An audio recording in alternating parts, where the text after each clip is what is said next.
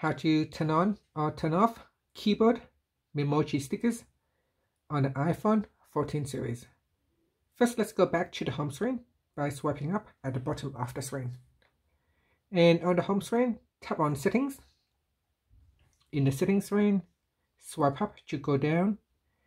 And in here, tap on General.